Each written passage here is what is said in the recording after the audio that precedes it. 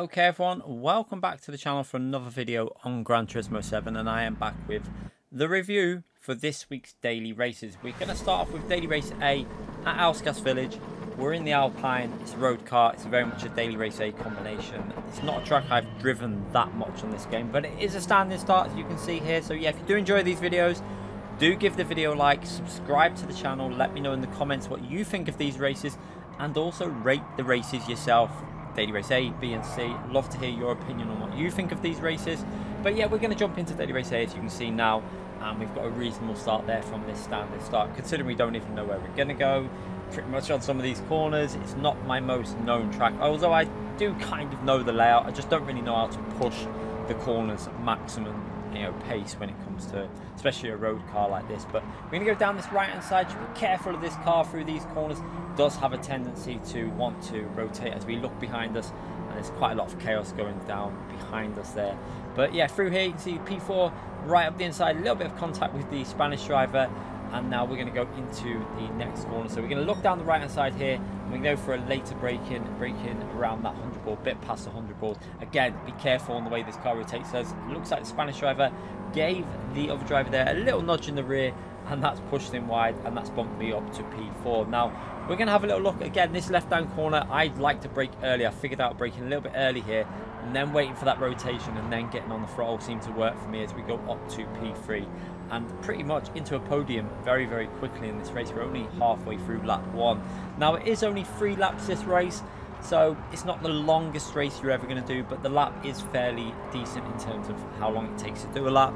But yeah, it's not the longest daily race A we've ever had, so 3 laps, a little bit short. What I would say, so considering I don't really like this track and it's not really my favourite, what I would say is there P2 misses a braking on that corner. It's going to cause a little bit of chaos every single race, that corner, because it's very tricky to get the car slowed down for. But yeah, this track with this car is actually reasonably fun. From considering I don't really understand the track fully, I felt like I enjoyed driving this combination. The car likes to slide out, it feels quite drifty, which is actually kind of good for this track. Now on this corner here, you have to be very, very careful. As you can see, I'm about to meet barrier there, straight into the wall. Luckily I turned it as I went in, so I didn't get the penalty for the wall hit. But yeah, you have to be very careful on that corner. It's very easy to miss your braking and go straight on there, but got away with that, kept myself in P2, and yeah, like I say, this combination is actually reasonably fun for a daily race. It's not the best daily race we've ever had, let's be honest about it. It's not one of the best, but I'm sure if you like this track and if you get good people on the race with you who also enjoy racing around here, I reckon you could have some decent little battles, because you can take some really wide lines on some of these corners. As I go really wide there, not through choice, just through making a mistake, and we let the driver behind us take that P2 off me. But we're going to try and get that position back if we can, so let's see if we can manage to grab that P2 back. So going through these corners, this is the right hand corner up here where, like I say, you're braking just after the 100 board on the left. We're going to see if we can get a good exit from here. He's gone a little bit deep into that corner. That's going to lose him a little bit on the exit.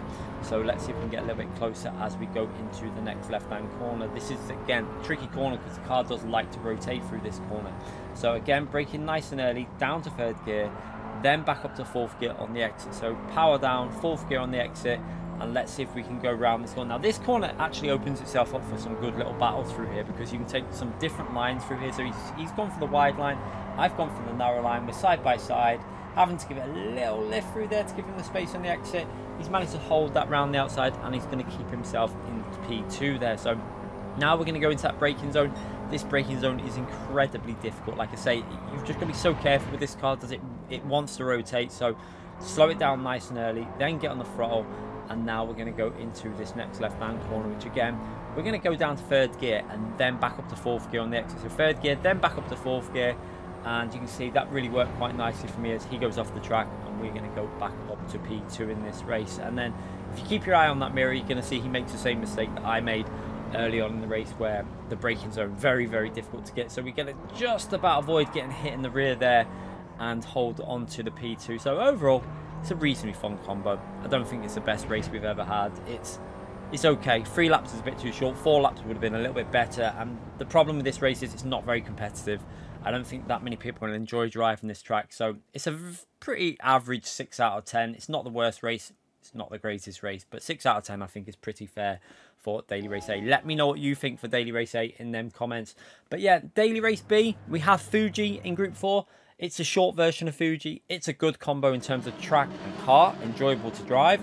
However, 4 laps, I feel like 4 laps is far too short. I think this race needed to have more laps. You can see I'm on my American account for this race, going from the back of the grid and just seeing if we can find some entertainment over on the American servers. And it's actually, I actually found the races probably more enjoyable to do over there. Probably because you can go from the back of the grid and we can battle our way through. But yeah, on the EU, it just felt like you start at the front, you don't really have much racing, it's 4 laps. It's a bit of a problem. It needed to be 6 laps, I think, this race. If this race was 6 laps, I think it would have been a lot more enjoyable, especially with the slipstream you get on this combination, because in the slipstream, there's a massive benefit here as we're starting the race from the back in P14, going into this left-hand corner, just being careful of the chaos. Turn 1 has huge potential for chaos on this track because you're going from such high speed into a really heavy braking zone. And also, in Group 4, you're going to be picking up a massive slipstream, so make sure you be very careful into turn 1 for your braking zones. But yeah, as we come through here, we're going to get into the slipstream of the NSX, and we're going to try and bump draft him to see if we can get alongside the, I think it's the Evo on our left hand side there. So trying to use the slipstream to the NSX. We're going to rev out here now in the Citroen, by the way, for this race. If you were wondering, we're using the Citroen, and we've got a little bit of chaos right on the corner. I'm not sure what happened there, but 2 cars coming together, and that's 2 positions gained, and we've got the car in front of us that's picked up a half-second penalty. So quite a bit of chaos on this track, I do have to say, and it's reasonably enjoyable for the opening lap or 2, as we get a little bit of a punt there from the Evo, and he's going to carry on overtaking. I'm not sure if he just missed his braking, but he's going to try and hold it around the outside, and then we're going to go up onto the inside and try and hold this position. So we managed to keep ourselves in P11 there, but yeah, a fair amount of chaos, but only 4 laps. Definitely feels too short for me. I feel like it could have been an okay race really. If it was 6 laps, I think you'd have had some good chance of battling because it's got good variety in cars. You can use quite a few different cars on this track. You'll be surprised at the amount of Group 4 cars that will actually work reasonably well on this combination. But yeah, it's that big 4 lap question as we're going to go into the braking zone. Again, the Evo going down the left hand side. We managed to hold on to there in P10, and we've got the McLaren in front of us there. Chikorito going off the track there. Actually, that is not the McLaren, that is the Ferrari, as you can tell by the engine sound coming from it. But yeah, the Ferrari again round here, very good car, McLaren. But Chikorito goes a little bit wide there. We're going to take that inside line.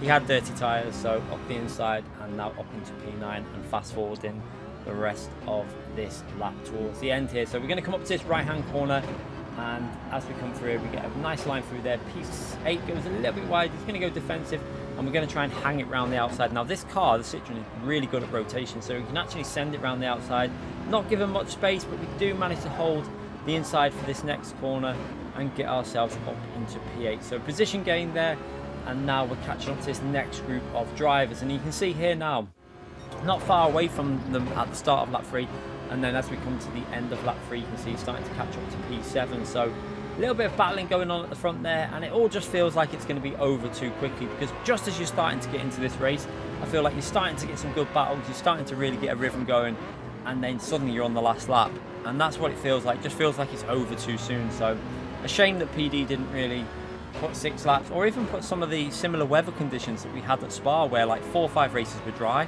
the odd race had like full wet or intermediates, or even some parts of the track wet and some parts dry. This one would have gone really well with them settings. It's a shame that PD didn't use that, because you still would have had the dry racing for the majority of races, so most people are happy if you just like dry races, but the unexpected would have really added an extra element to it. But yeah, coming up to the final lap now, getting ourselves up into P7, and we're going to try and brake on the inside as late as possible and hold this position. You can see the car on the left there trying to brake a little bit later. Going to have really good traction though, that car behind, it's 4-wheel drive. Citroen though, good with rotation, gets itself out of that corner and up into P7. But yeah, you can see we're just starting to catch these up, we're just starting to get into a rhythm, starting to enjoy the race, and it's pretty much race over. And as you can see there, we just start to catch right up behind them into the slipstream on the final lap, into this battle for, I think it's P2, 3, 4, 5 and 6. So really good battle developing in front of us there. If it would have been 2 more laps, could have been a really entertaining end. But yeah, 4 laps just far too short in my opinion, and again, that's going to knock the score down for this week's Daily Race B 100%, because needed to have more laps. I think everyone will agree with that. 4 laps, pretty, just too short, over and done with. So we're going to give that another 6 out of 10. It could have been better. I think 6 laps could have jumped it up to 7 out of 10 as an overall rating. But yeah, that's a 6 out of 10 for me personally. Let me know what you think in the comments there, what you would give Daily Race B. But now we're at the final race of the week, Daily Race C. It's the main event of the daily races, and we're at Sardegna C, the short version of Sardegna C. Now, at the start of the week, I thought this was going to be like one of the best weeks we've had, because strategy is in there. It's a reasonable track. I do think that maybe the track is a little bit too short for Group 3. Maybe would have suited Group 4 slightly more, but we're going from the back of the grid here in the Genesis, which does seem like the Genesis has become quite an OP car. It's a little bit chaos straight away. And then as we come into this corner here, fatality. Yeah, that's gotta hurt. Straight into the wall there. Gets a little bit too close to the wall. Now, to be honest, that corner does have an almost invisible wall, but you just can't get that close to that wall because you will get a fatality. So skipping on a little bit further, we're up into PA, and the Genesis, like I say, very strong car here. P7 in the Porsche goes a little bit wide. Porsche is also pretty strong here. Just doesn't have that acceleration that the Genesis has, but overall not too different on actual pace. It's just, yeah, the Genesis is going to give you better overtaking opportunities. So into the braking zone, and you can see quite a lot of chaos going on in front of us here. We've got 5 cars all battling for, I think it's for the podium position there, and we're going to try and see if we can find a way. I'm not sure what the car in front does there, as it almost drives on the grass, probably looking in the mirror to defend, and yeah, a bit strange, but we're just going to back out of that. We're not going to get too much involved trying to overtake through that section, because in general, if you try and overtake through there, it ends in disaster, as a car loses control there. Big spin right in front of us, and unfortunately we get a bit of pinball physics there and knocked a little bit further back. Luckily for us though, the green Porsche behind us, driven by Jaw24, I think it is there, doesn't go for the move and stays right behind us. So now we're going to get the slipstream to the pink Porsche in front of me, and we're going to see if we can go around the outside or up the inside. We're going to have a little look for a fake, and then back to the left, and now we're going to go all the way to the left hand side of the track to try and go for a real wide line and brake as late as possible, and we make that work absolutely perfect. Up into P5, nice move there around the outside, and now we can push on for that podium battle. But yeah, as a race, this race, I think the good points for this race are you need to change the tyres. And another good point is you can change tyres from anywhere from lap 7 to lap 13. So it does have a big window for that pit stop, as we're getting ourselves up to P4 with the car spinning off. So yeah, you have a 6 lap, pretty much 6 or 7 lap pit window that you can pit, which gives quite nice strategy. The downside is probably the track isn't the greatest Group 3 track. I think in Group 4 it might have actually worked a little bit better than it does in Group 3. Now, it's still an entertaining race. It's not the worst race we've ever had. It's a reasonable race. I've had a lot of fun here this week. You're going to get a lot of chaos. You're going to get, especially through this section, a lot of crashes. So be prepared for cars crashing into the wall, spinning out, especially as we come through here, hitting the wall on the left. It's going to happen many times. But overall, I don't think we can rate this as good as the Deep Forest week. I think the Deep Forest week was just better overall. Track suited Group 3 a little bit more, and it had a similar situation on that week as well, with basically one dominant car. It was a Ford at that week. This week it's a Genesis. I do think we might see the Genesis get a little bit of a BOP change in the future. I think you might see either a little bit of weight added or a tiny bit of power took off it. As we're going to go for a move here, can we go up the inside? Brake as late as we can and decide to back out of that, because we're going to tap him on the left there. So I lift off the throttle and let him back through, because we did knock him. So decided to back out of that one and let him take that position back, which I think was fair to do. So we're going to go for the move again, and what's going to help is he's going to go a little bit into the gravel there, and that's going to give us quite an easy pass to put ourselves up into that podium position. So 7 laps done, and we're up into P3, starting lap 8, and like I say, you can pit pretty much from anything from lap 7 to 13. So that is one good thing about this race. There's a lot of strategy difference. There is a couple of cars you can use. Like I say, the Porsche has done pretty well in this race when we've seen some of the top drivers driving it. But yeah, the Genesis just, it's the acceleration with the Genesis. The acceleration is just too good in my personal opinion. As P2 goes for a pit. Now, I would have pitted there if I knew he wasn't going to pit. But yeah, ended up staying out because I thought he was going to pit. So we're just going to stay in P2 here, pick up a bit of slipstream, and then probably go in the pits on the next lap, because the only problem here now is our tyres are going to start fading. We don't want to lose too much time at the moment with this race, so see if we can just stay behind him here, try not to make too many mistakes. This right hand corner is where you start feeling it mostly. Now if you're wondering with regards to setup for this race, that is one of a positive aspect of this race, although I would have liked more changes than what we're given. You are allowed to change your frequency for this race. I was running 3.77 on the back frequency and 3.65 on the front frequency for this race, and that's what I've been using since we made a few changes, and it feels pretty nice, I have to say. It feels quite nice to drive, so we've had some pretty decent race finishing pace. So yeah, reasonably good way of running it, I think, that frequency. Although I have heard some people on the controller have been running their frequency completely as low as possible on the front and rear. You might want to try that on the controller, because I have heard quite a few controller players saying that it works very well on the controller, so maybe give that a go for your frequency. But on mine, I tried that and it felt a little bit too soft and bouncy for me. I wasn't that keen on it, but again, could be an individual thing. As now we're starting to catch up to P1 here. You can see on the lap 15 we're getting very, very close into the slipstream. Can we go for a move into turn 1 on the braking zone? Getting that slipstream quite nicely now. We're going to go down the left hand side, going to go for a little fake and see if he falls for it. He's going to hold that right hand side. He knows I'm probably going to go for the fake, and we're going to try and go right round the outside now. I braked very, very deep, did manage to slow it down, got into second gear, squared the car off, and another nice little move around the outside there to put ourselves up into P1 in this race. And from that moment, that was pretty much the race won. As you can see, we've pulled away by 2.7 seconds and got the win there. So it's not a bad week this week. I will say I had more fun on the American account than I did on the EU. I think it's possibly because we were going from the back of the grid, but the back of the grid on the EU, to be honest, there was quite a lot of chaos, and I think it's because the field spread was a bit closer. So on the America server, you could actually get the overtakes done one by one rather than just loads of groups together. But yeah, 7.25 out of 10 I'm going to give this one. It could have been possibly a little bit better if it would have been Group 4. And overall for the week, I think that's a fair score, 6.75 out of 10. It's an alright week.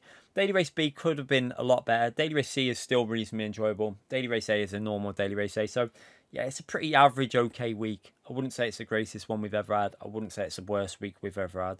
But yeah, let me know what you think in the comment section, what you would rate these races. Subscribe to the channel, hit the like button, and I'll be back with more of these in the future. Thanks again for watching, everyone.